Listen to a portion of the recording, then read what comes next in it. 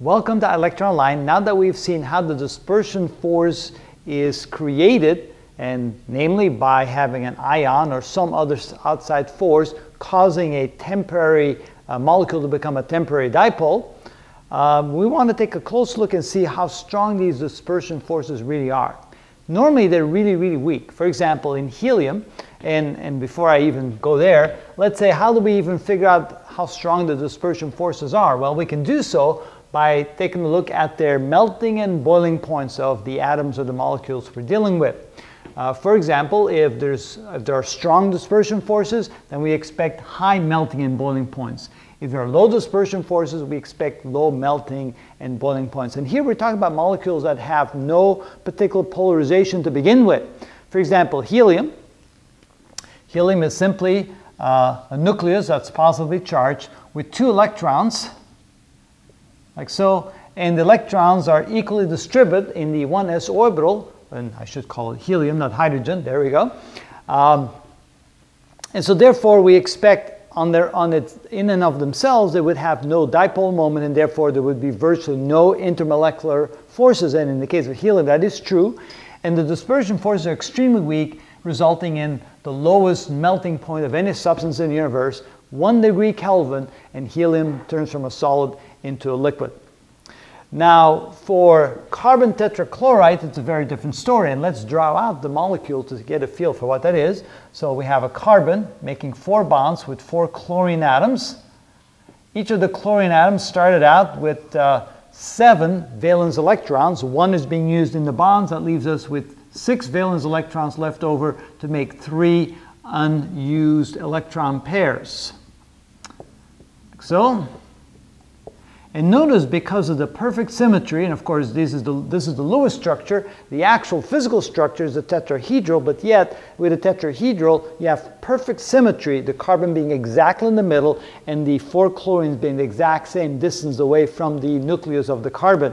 And therefore we have no electrons that are in any specific place away from the nucleus other than a complete symmetry all around the molecule, so therefore we would expect to see no polarization whatsoever on this molecule. So in and of itself, it's not a polarized molecule.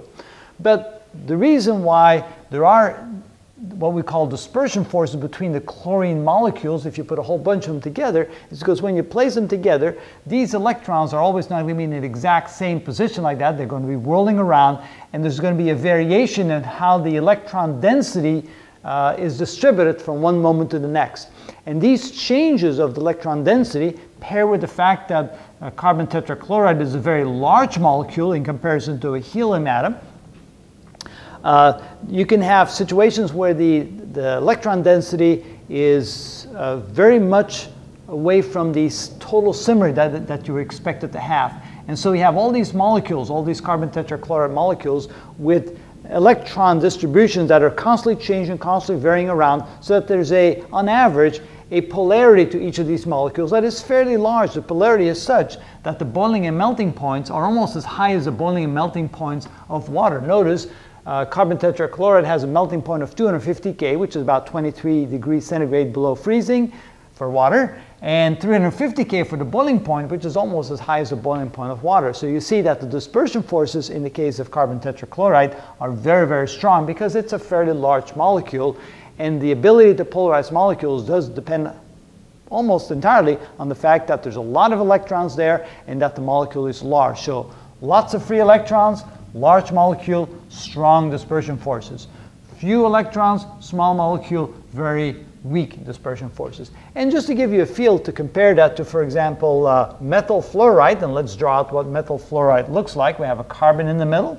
We have 3 hydrogens bonded like this. And on 1 bond with the fluorine atom, of course, fluorine has 7 valence electrons, 1 being used in the bond, 6 electrons in 3 electron pairs that are unused right there. And notice that it's a fairly small molecule with just a few electrons. It is polar because there's more negative, charges on this side, less charge on this side. So this molecule is negatively charged on this side, positively charged on this side, so this is definitely a dipole. You would expect a dipole to have higher boiling and melting points than a molecule that is not a dipole in and of itself, that is only polarized because of the dispersion forces. Or I shouldn't say because of the movement of the electrons, the movement of the position of the electron clouds, you have a temporary polarization causing dispersion force. That's a better way to say it. And yet, a polarized molecule that has a very high dipole moment of 1.8 has a melting point at minus 142 degrees centigrade, which is 131 Kelvin, which is much lower than the melting point of carbon tetrachloride. So a dipole moment, a dipole molecule with a strong dipole moment having a lower melting temperature than a non-polarized molecule that has no dipole moment at all. So you can see that in this case the dispersion forces are actually larger than the dispersion forces, than the repelling forces here from the negative and the positive end of the molecule. So that's actually very interesting, and you can see that intermolecular forces are a lot more complicated than you would think. So what we tend to do then is we take the dipole forces and the ion dipole forces and the dispersion forces all together, saying there's a certain set of intermolecular forces which we call the van der Waals forces, which cause these molecules to bond together to some extent. And you can see that it's for various reasons, and it all has to do with the interplay between the available electrons, the way they're distributed, and the way they then become polarized, either because of themselves or because of the induced polarization causing the atoms then to bond together to some extent, and that then is determined, then the determination is the boiling and melting point of these substances, depending upon how strong those forces are. Oh, there's a good overview of those three forces, and we'll take another look with some more videos on how to look at the van der Waals forces and one more force that we haven't considered yet.